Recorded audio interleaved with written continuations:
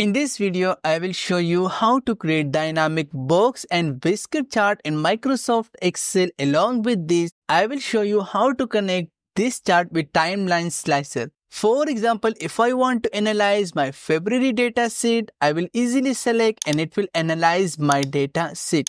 Not only this, I can easily analyze multiple months of data sheet. And not only this, I can easily switch month to quarters and it will analyze data sheet based on quarters, and we have option for years as well. So how we can develop this amazing chart in Microsoft Excel?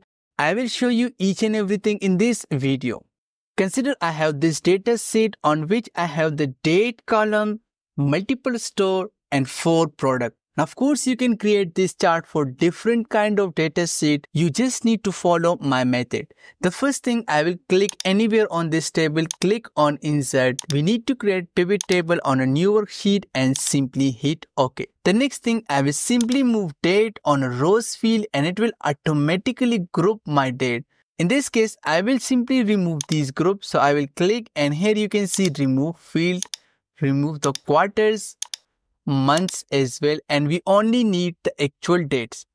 The next thing, I will simply move store on column field, and now I will simply move P1, P2, P3, P4 on a values field. You can also click on this box and it will automatically move on a values field. Now you can see a sum of values field on columns. We simply need to move these values on a rows field. And now my whole structure is updated. Now I will go to design. The first thing, we need to off the subtotal. We also need to off the grand total. In this case, I will simply click show in tabular form. And now I will simply rename the values to, let's say, product. The next thing, I will simply remove the sum of, hit one space and simply hit enter.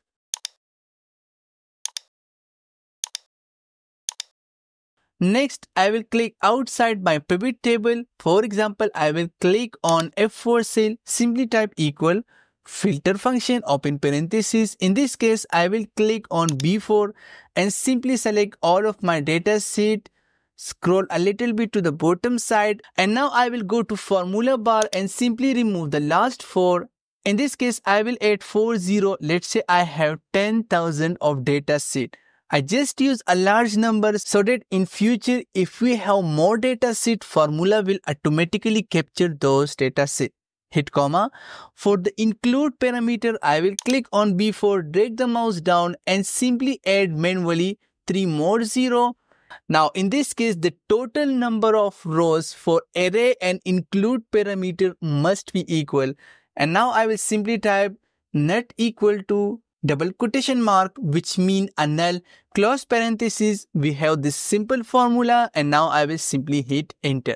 Now my data sheet is ready. I will click on my pivot table analyze. Here you can see insert timeline slicer. I will click on this one and we have only one date column. I will simply check this one and hit OK. Now it will show me all of the year. For example, in this case, I have the data sheet starting from 2022. So if I click on this one, it will only show me 2022 data sheet. And if I click on February, it will only show me 2022 February data sheet. The next thing, I will click anywhere on my array formula and you can see a blue border, which means we have this whole array formula. Click on insert recommended chart. In this case, I will click all chart. On the bottom area, you can see box and whisker plot. And now I will simply hit OK. Now I will click on my chart, hold Control key, click on my timeline slicer, hit Control X. Insert a new worksheet. In this case, I will rename this sheet, let's say dashboard.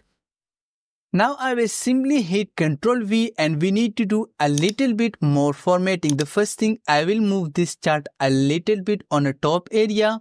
And now I will increase the width of my chart a little bit more. Click on my timeline slicer and I will simply move on the right area. The next thing, I will click on box. Click on format. We need to change the color. So I will click on shape fill. In this case, I will assign this blue color. For the shape outline, I will choose this dark black color. And for the shape outline width, I will select, let's say, 1 point. And now I will click on orange box, click on format. For the shape fill, in this case, I will select this custom color. For the shape outline, I will choose 1 point as well. I think we don't need the grid line. I will click on my chart, click on plus button and simply uncheck the grid line. And we also need the legend. So I will simply check this one. Now I will simply type my chart title. I will do a little bit formatting. I will increase the size of my chart title. And now I will go to view and of the grid line. Of course, you can do some more formatting, but this is the basic tip how to create box and whisker chart. Now, for example, if I select other months, my chart dynamically update. I hope you enjoyed this video and learned something useful. I will share this file with you so that you can learn all of the method.